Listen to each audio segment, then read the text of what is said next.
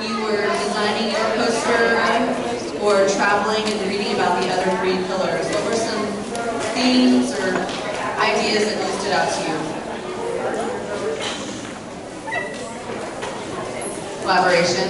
Okay.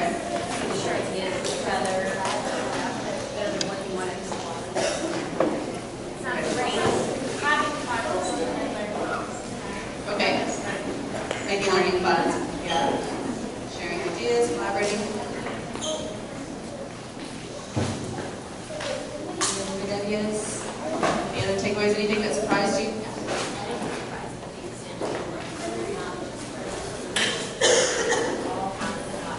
Okay, learning happens everywhere, right? Not just in this school, not just in the classroom.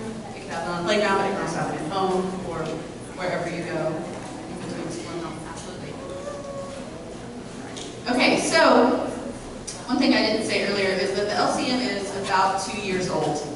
It was created with the consultants that I mentioned earlier, as well as some of the district leaders. And it is a living document. So the purpose, or but the idea behind LCM is that it will continue to live and breathe and grow and change based on what we see as the needs of our learners and the needs in the greater global community. So this is the next iteration. So we call this the learner profile. A committee of teachers, community members, business owners, students, and parents worked over the course of all of last year to develop this. And what it is it basically breaks down each pillar into competencies. So each pillar has 3 competencies. For social, the main ideas are connection, collaborating and communicating. With design thinking or learning is inspiring, we're looking at relevance of learning, critical thinking and perseverance. With learning is dynamic, we consider time, our learning spaces, as well as our learning resources. And then for learning is empowering, we're looking at self-awareness, self-directed learning, and the idea of respect. So the committee spent a year creating what sort of looks like a rubric, and it moves from left to right. The 4 categories are understand, apply, strategize, analyze, and then extend and reflect. So the work this year is going to be getting our staff familiar with this language. So this is a very new document. It was just finalized, I think, in July. So we've rolled it out to administrators. They're slowly rolling it out to their campus teachers. And the idea is that we want the teachers to become familiar with it and internalize it, kind of place themselves on where they see themselves as a learner on this continuum, and then reflect on how that applies to their kids. So it is a process, and we are in the very early stages of it.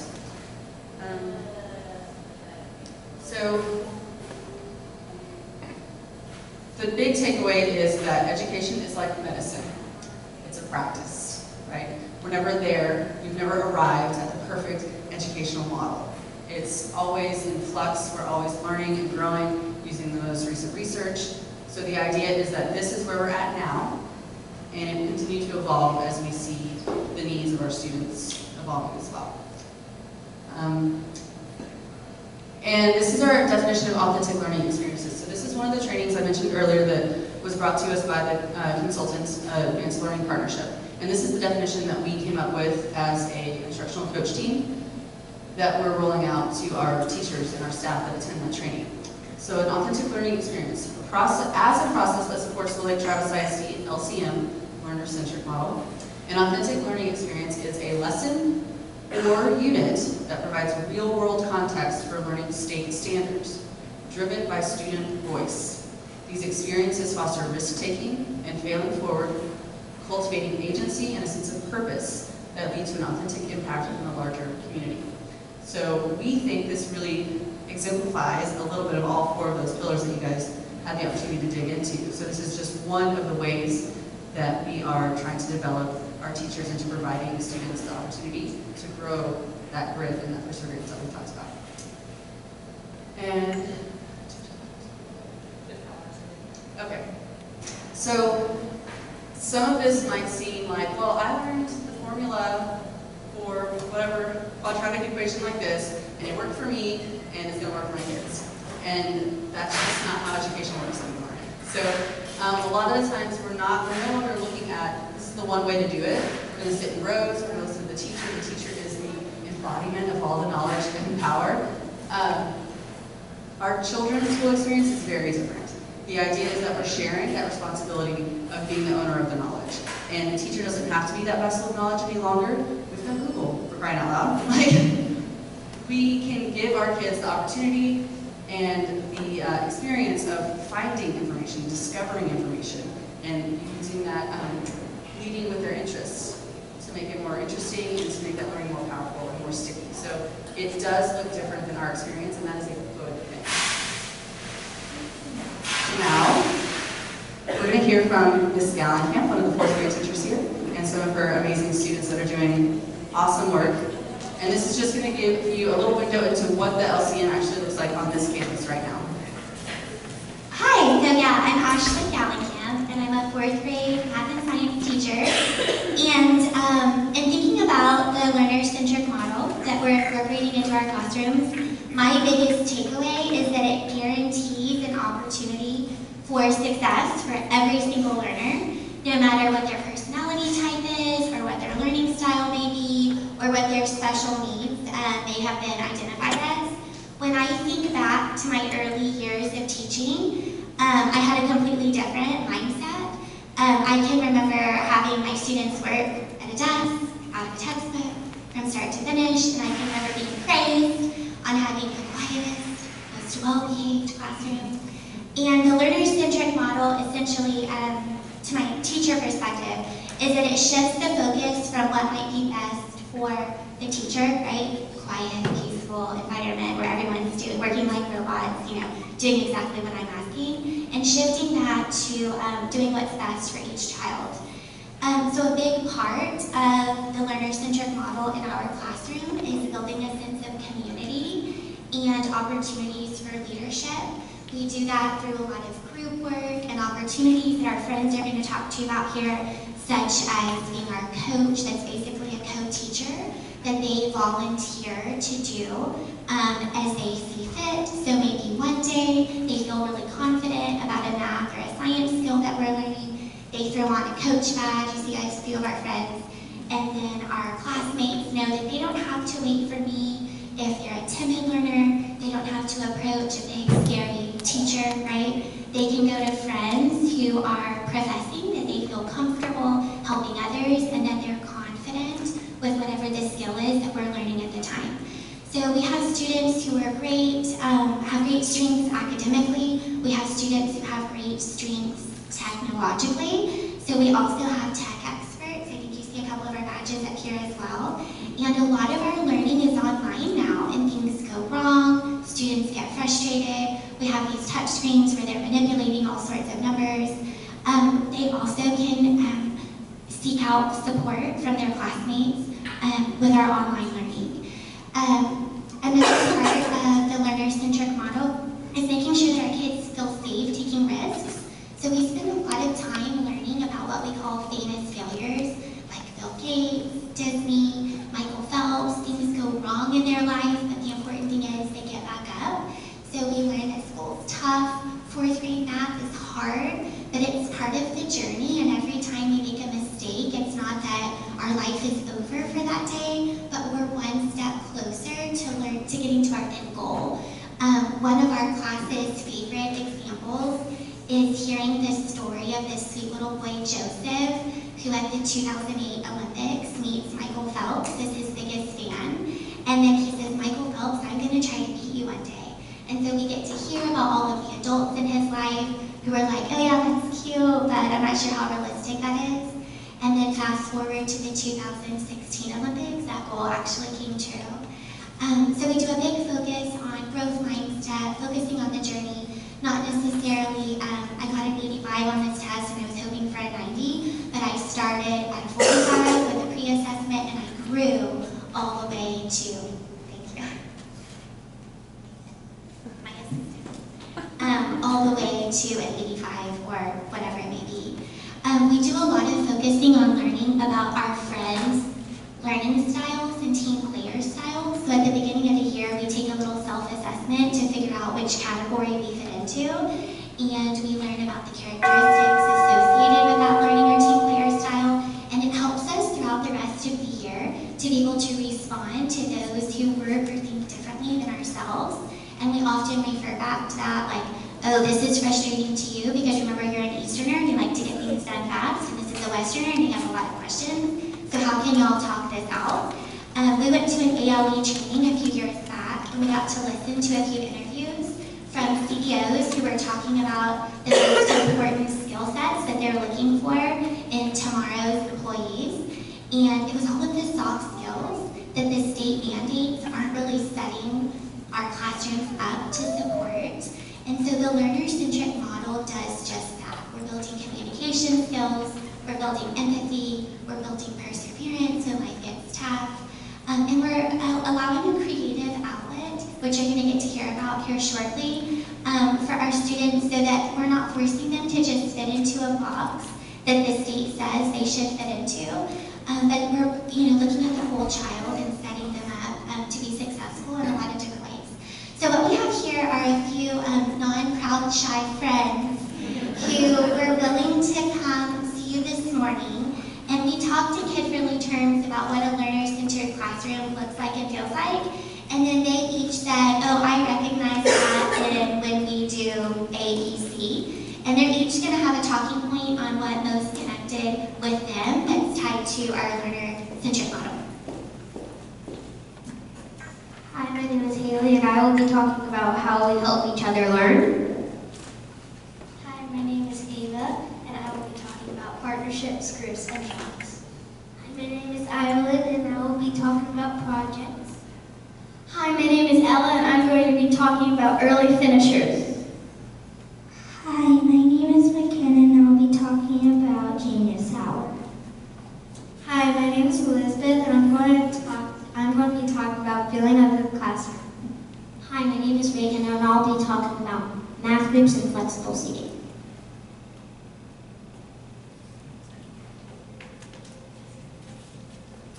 This year, our math and science class feels safe. One thing that helps it feel so safe is that we are really just working together like one big family. We help lead our classes learning because Ms. Gallenkamp has projects we can do, and we get to choose which project is best for us. I love that we get to choose the projects or come up with our own instead of having Ms. Gallenkamp choose, because if she chose, it might not be on our comfort level. I also love making our class posters so that people can be informed. We get to hang them in the neighborhood and around the school so that no matter what class you're in, you can still learn about what we're learning. When we make our learning posters, we get to decide what pieces of information and strategies are most important, in our opinion, to focus on. We get to show off what we feel like we're really good at. When I get to show off something I'm good at, I feel proud. We also get to share our learning by making Kahoots. Kahoots are online games about whatever we're learning in math and science, and our whole class plays them when we're done. Not only can our class play them, but any teacher or student on the Kahoot site can play the games we made. We can help anyone around the world learn the same topics we're learning about, and there are tons of other ways we are encouraged to help our classmates learn too. Here, Ms. Gallenkamp gives us this. We can choose which project we want to do. There's roller coaster research, and it shows you how to do it. There's math professor poster, you're in charge, let's Kahoot it. There's also a free choice where you get to choose your own, as long as Ms. Gallenkamp's okay with it. I also normally work as a coach during math and science class. This is the coach's badge.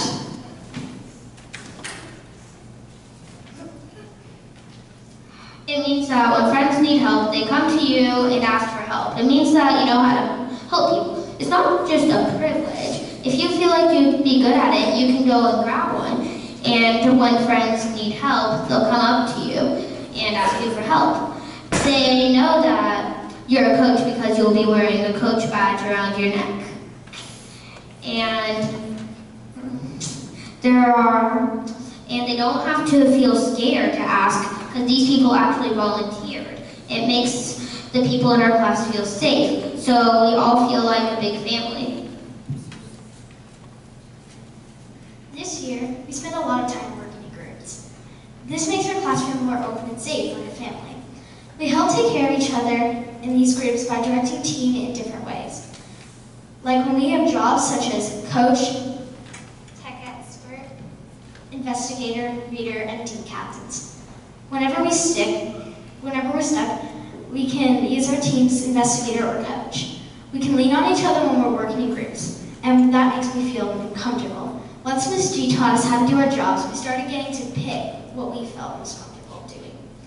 This also helps everyone feel safe and really confident that they're not in an uncomfortable situation. Depending on how uncomfortable you feel, we can change the groups we work in, or we can work individually too. We get to share ideas and learning with our class, with the rest of the school community. When we work together in groups, we can talk about our different ideas until we feel comfortable about our own answers. We've learned how to be really supportive so that all of us can feel safe when we're working with partners. And we also end up learning twice as much when we get to teach someone else.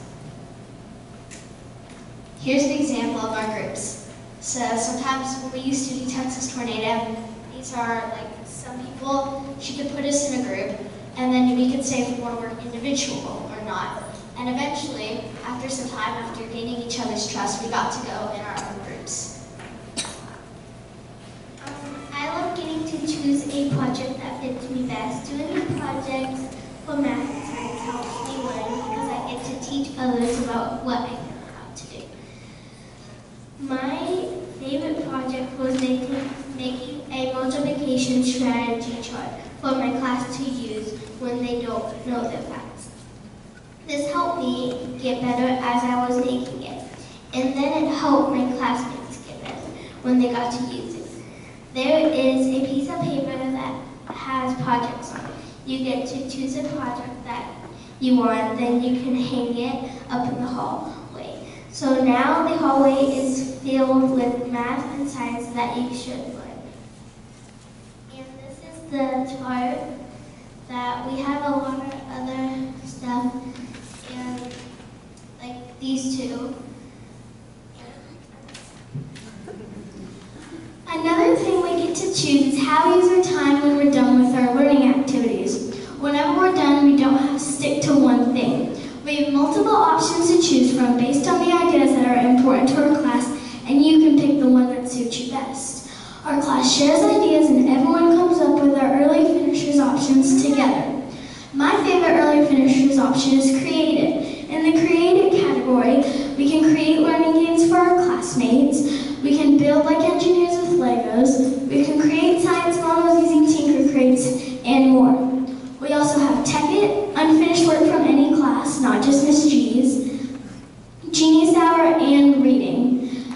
We have multiple options to choose from in these categories.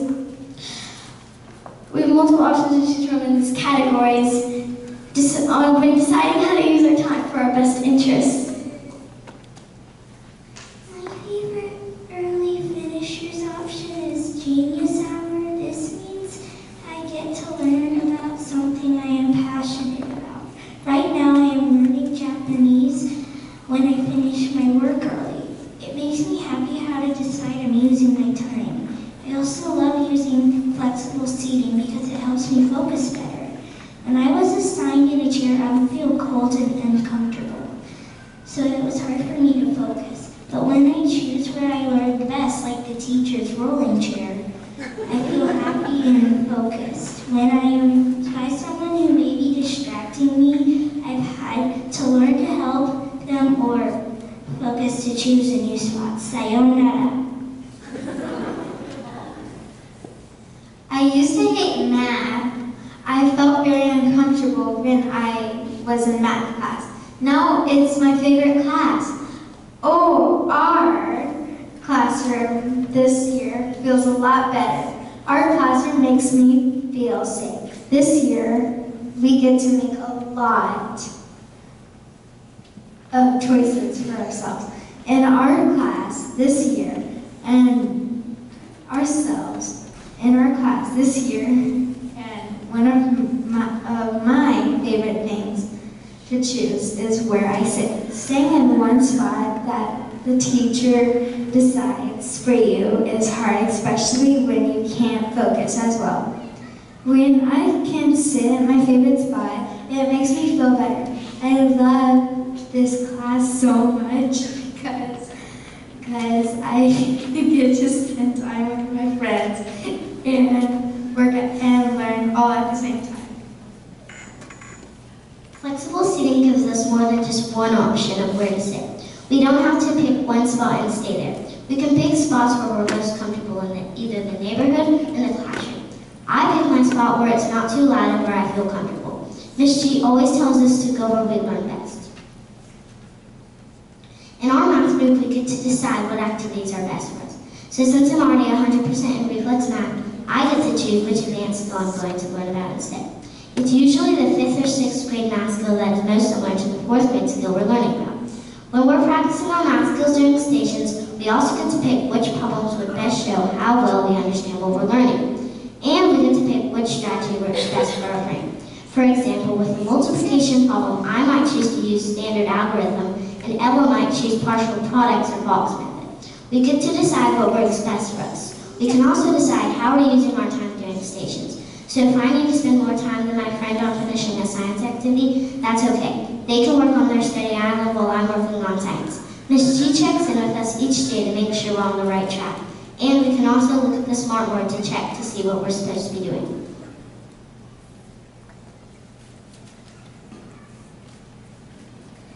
Any questions?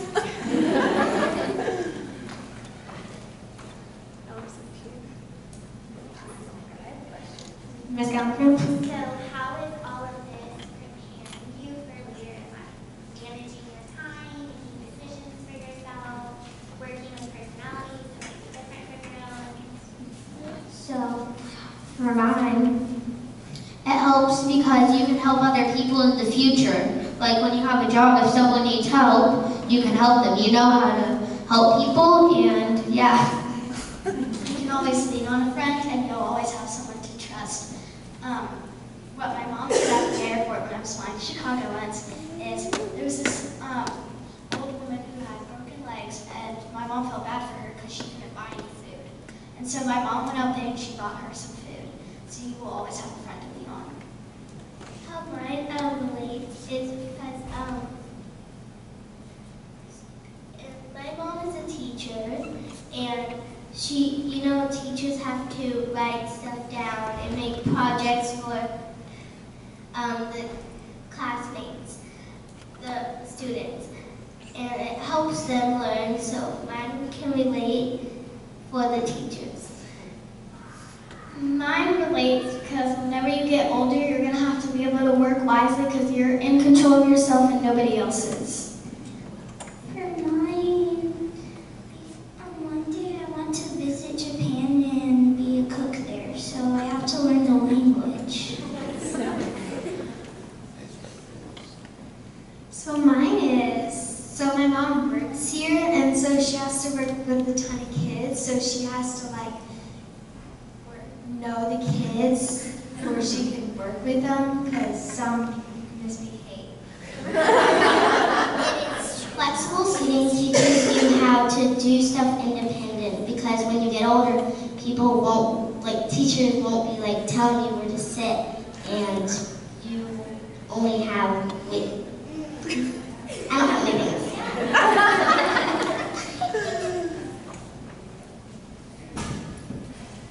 Any more questions? Okay.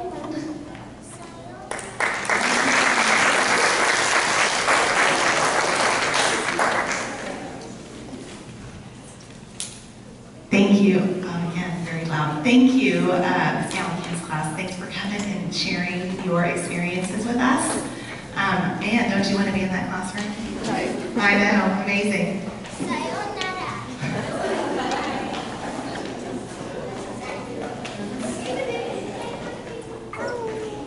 So that's the LCM. Any questions? Any questions you guys are curious about? One of the things that was mentioned earlier is that this doesn't necessarily match up with some of the state mandated stuff right now. It seems like maybe there's a gap between the state mandated goal and some of the stuff. How is that bridge being bridged? So the question was, the state standards Mhm. are different Yes. than what we're talking about at the LCM. So where's the bridge? I'm sure that that's been thought about. Yeah. So I think, Yeah, the bridge is the LCM is the vehicle to get there, right? We still teach our TEKS, right? We still have our Texas Essential Knowledge of Skills. We teach those every day. This is just the vehicle, right, to teach those skills in a way that promotes critical thinking, right? We can teach those skills in isolation, right? Kind of going back to what she said, from the TED Talk, is we can teach them the algorithm. And they can probably regurgitate that algorithm to you. But how is it purposeful to them? So the LCM is really bringing purpose to why we're doing what we're doing and why you're learning what you're learning. Why are you learning slope intercept, right? Why are you learning those things when you get to middle school? So this just gives us that vehicle. So the bridge is that this is our philosophy of teaching those skills and why do we need them down the line? yeah, I think about it as a what, we have a what, a why, and a how. The what are the state standards, the very like specific, explicit skills and pieces of knowledge.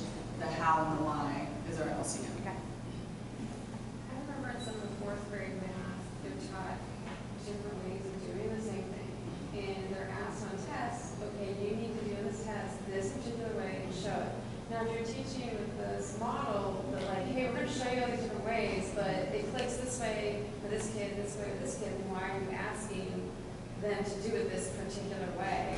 You know, it's kind of contradicting what. Yeah, so, and this is a big thing for math. So with math, there's a history of procedural teaching, and it's like the standard algorithm. And we're trying, our state standards are kind of moving us back into the direction of conceptual understanding, and so a lot of that conceptual piece are the multiple ways. So looking at different models, strip diagrams, number ways, things like that, help build a level of understanding in a child that supports them in more difficult concepts. So the state is asking us to expose and really get kids comfortable with identifying all those different models. And it's really more about representing and being able to identify representation, more so than having the kid create each of those types of representations. So it's kind of two different things that are happening. It's can you take an equation and see what it looks like with a strip diagram or a pictorial model of some kind? Can you do that? But then when you have to create it from scratch, then you get to choose the one that makes the best sense for your brain. So, math is a tricky one.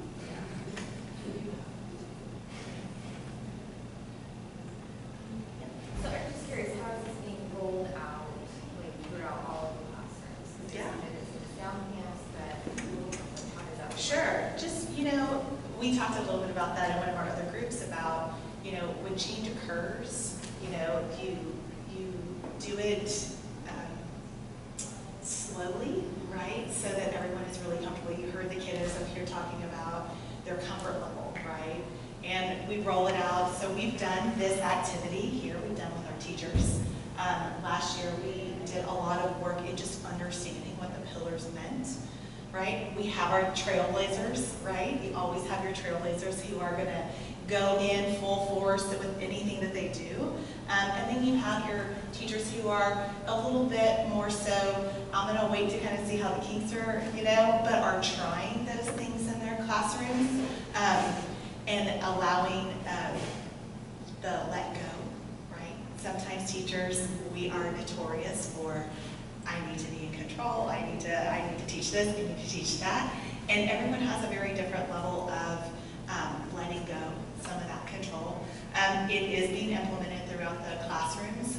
We do walks throughout the building to see and allow teachers to showcase what they're doing. We are a support for them. Our instructional coaches are a support for them. And so it is being rolled out in some classes, probably more full force than other classes, but it is being rolled out, and it's something that we talk about in everything that we do. And I hope that answers your question. So we are all kind of getting there. It's year 2 for us, and so we're kind of pushing forward. And it's brought up in our, in our PLCs when we talk, in our staff meetings when we talk, in our we have content area PLCs, which are talking about ELA practices and TEKS and how initiatives, and we're talking about them in those ways. So it's being kind of addressed in a lot of different ways here. Mm-hmm. okay, so half of us are going to be going to the new school. Yeah, So and there's going to be a lot of new teachers being hired. sure. Is this going to be brought up as part of the hiring process that we want teachers with that open mindset? And we're trying to get the ship going. And we don't, I mean, we can't discriminate against, but you have to, you want the right people for the job to be fit. Sure, yeah, So that's my a concern mine. great point. Yes, this is a district initiative, right? So we are all on board, all of us are on board. And so I would imagine when looking at the hiring process for a principal, right, those would be questions that you'd be asking as a district initiative. Those would be probably in the forefront of that hiring process. When we are looking at teachers to hire here, we're looking at those, you know, that mindset also, right? Our word this year as a campus is growth. You know, every kid can grow, right? We have our high achievers who need to grow. We have our kiddos who struggle that need to grow. We've got our kiddos that are just kind of in the middle that need to grow. So as a campus this year, our focus is growth.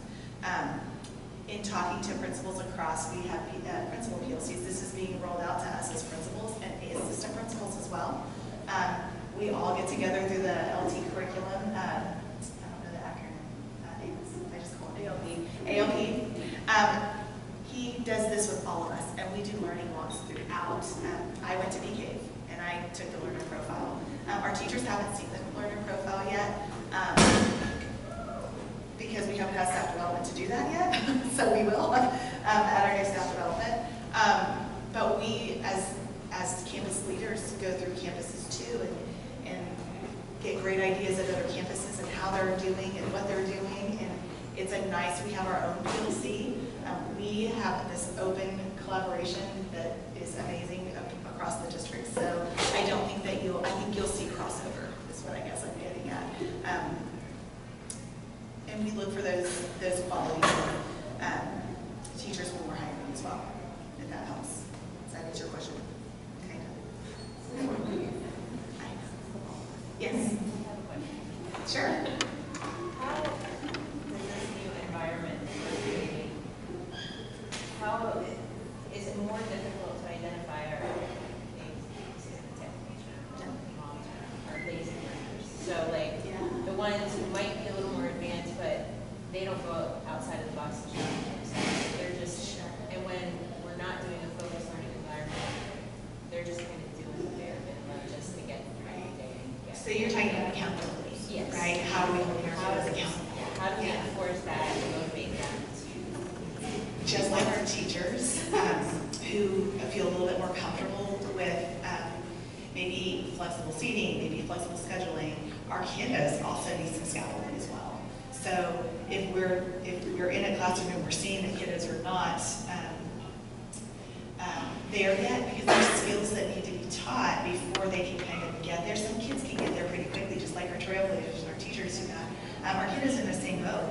And so sometimes in terms of that, we have to structure it a little bit differently, right? Until they can gain those skills to be free, right? We have to have those accountability pieces. So I would say what doesn't change in this system is teachers' knowledge of kids. So in any system whether it's a traditional model or this learner-centric model, it's really important for teachers to know each individual kid really well. Previously, in a traditional model, that was really focused around academic needs and understanding. And I think the learner-centric model is we're trying to bring in knowing the kids from a different perspective. So knowing the kids' interests and strengths that may be non-academic, to be able to pull those, I'll use your term, lazy learners along. So if a kid is doing the bare minimum, then that's a conversation that teacher has with themselves. Hopefully a reflective teacher will say, what can I do to get this kid more engaged? Because ultimately that's their job in any education model. Because it's not really ability that I'm referring to, it's just more their lack of, initiative. Radar, and nobody will ask for it. Yes. Yeah, and I think that is not a new problem. So I think it's about really digging into that learner profile and seeing how do I create learning experiences for my students so that they don't want to fly under the radar. So some of it's motivation and just getting a better understanding of our kids from not just the academic perspective.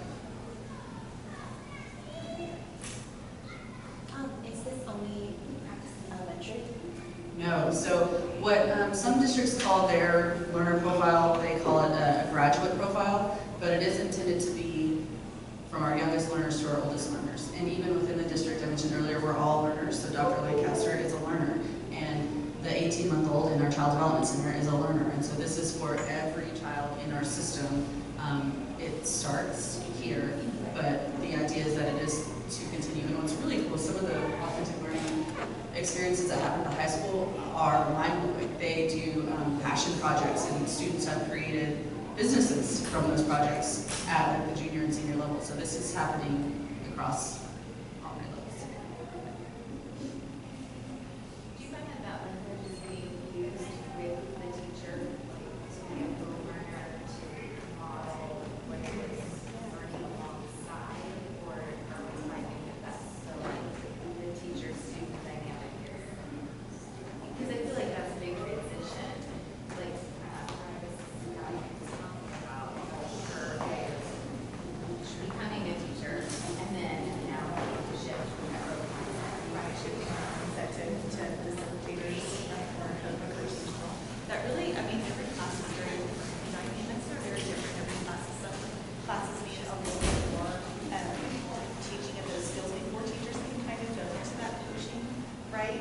Because if you go straight into a coaching model, kids are going to be like, oh, free for all, this is great, I love it, I'll do whatever I want, I don't learn anything, it's wonderful, right? So we really have to teach this. Sometimes kiddos just need a little bit more time, right? And so eventually, yes, those, in answering your question, yes, there's that common vocabulary being shared during our PLCs, and how do we get there? These conversations that we're having as educators too, right? How do we get there, right? What is it we need to be doing here, so that we can facilitate that change, you know?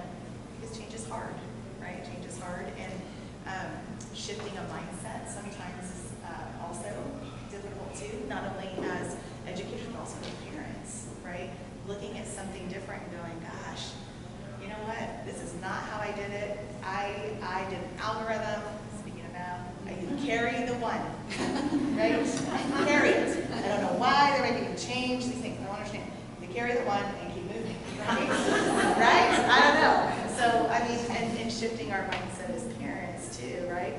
And also as educators, and that partnership is how we change. You should with your friend do math, by the way. Do what? Because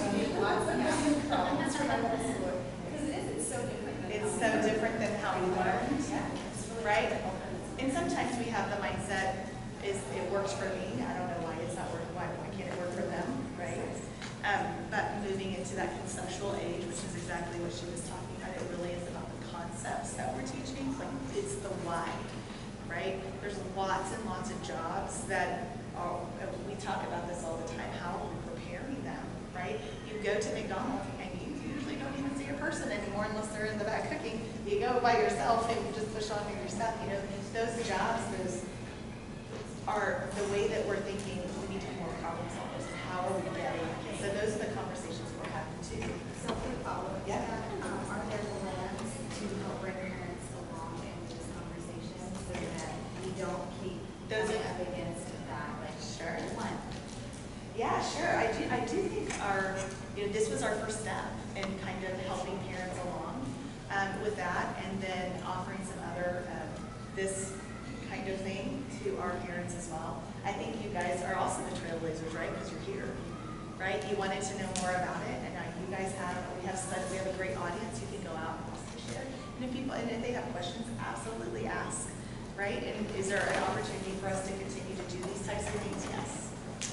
I would say from a district person, I would love to hear from parents to bring that conversation of how do we get that message out, because we definitely are depending on our campus leaders to do that with starting with PTOs.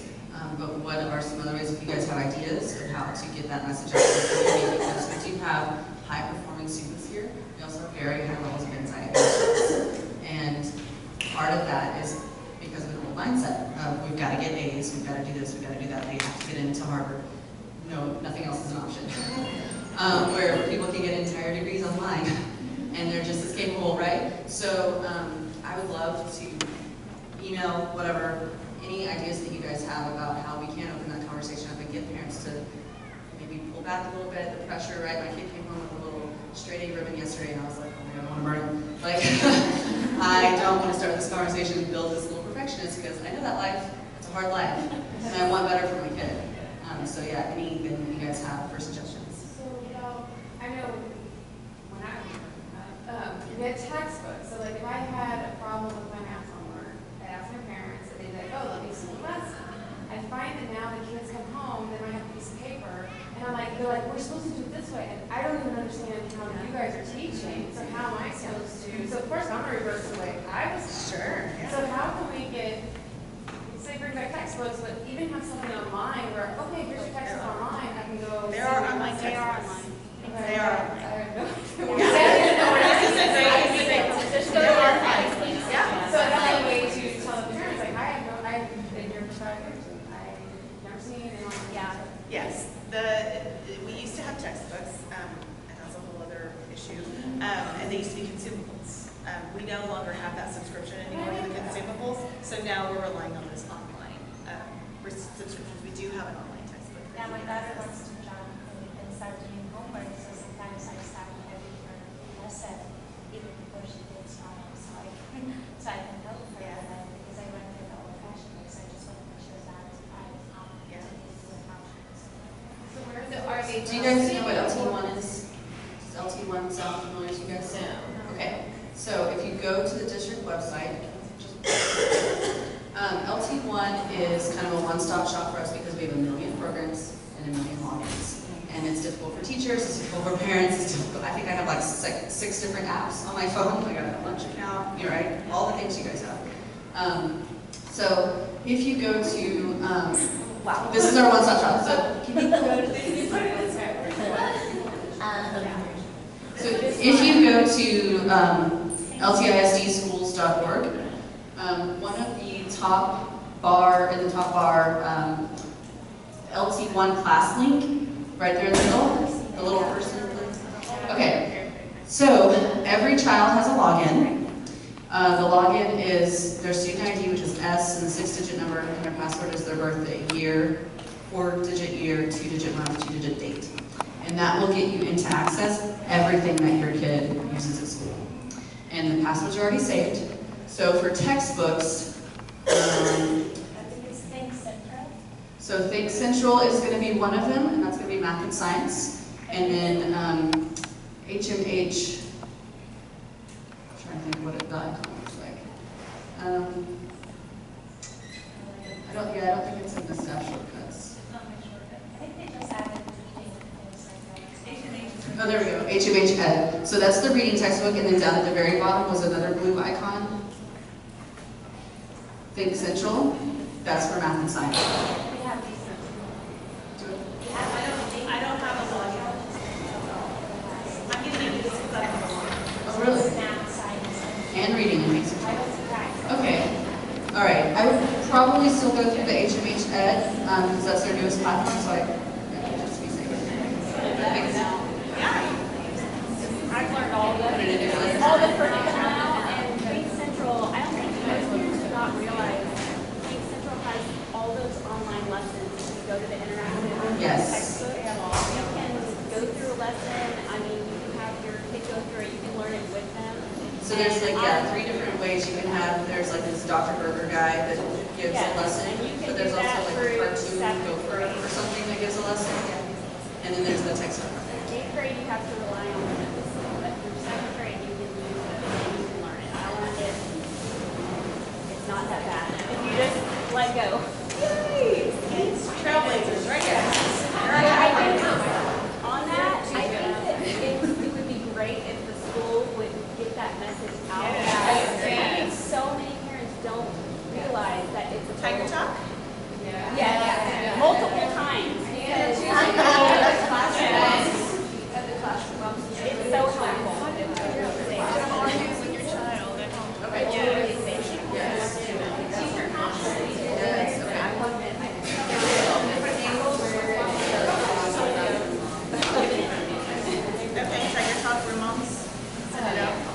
Or if we can get with them. Yeah.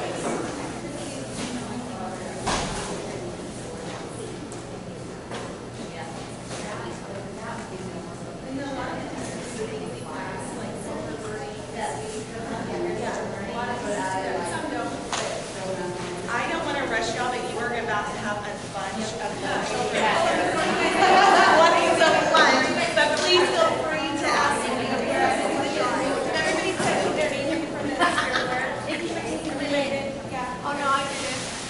Sorry.